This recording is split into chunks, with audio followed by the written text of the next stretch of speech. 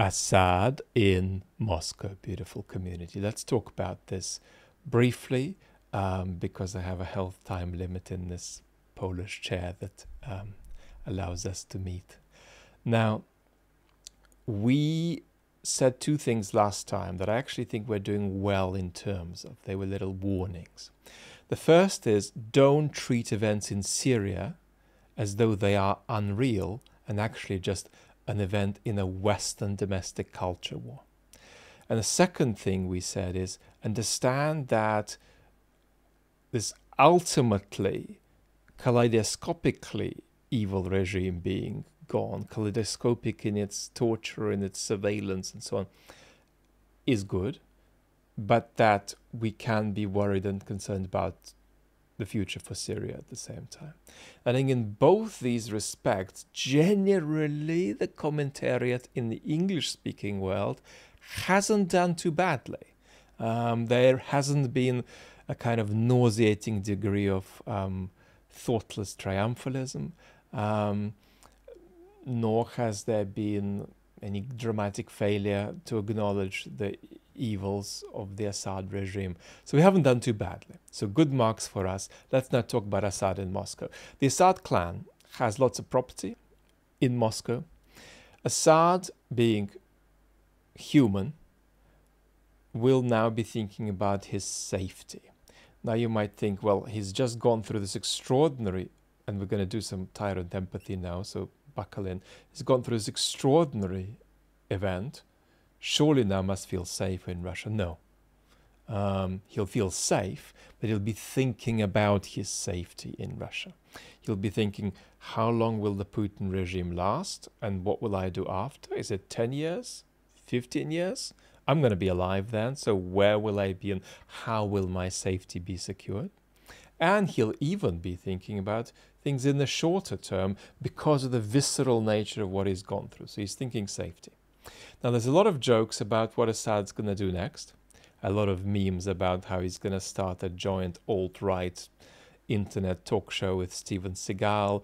Jokes about how he's going to go into Russian politics, which are actually ludicrous, but are not jokes in a ludicrous category. Because if Assad were Lukashenko, he would actually go into Russian politics if he were confined to Russia. There is, to be unrealistic but less unrealistic, a thought that will be available to Assad, however. That's a thought worth mentioning when it comes to his career.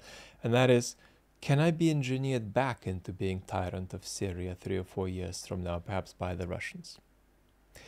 At this point, Putin will also be thinking about his own safety for two reasons. First of all, because he's witnessed what Assad's gone through, which will re-trigger for Putin his Gaddafi trauma and his Prigozhin trauma.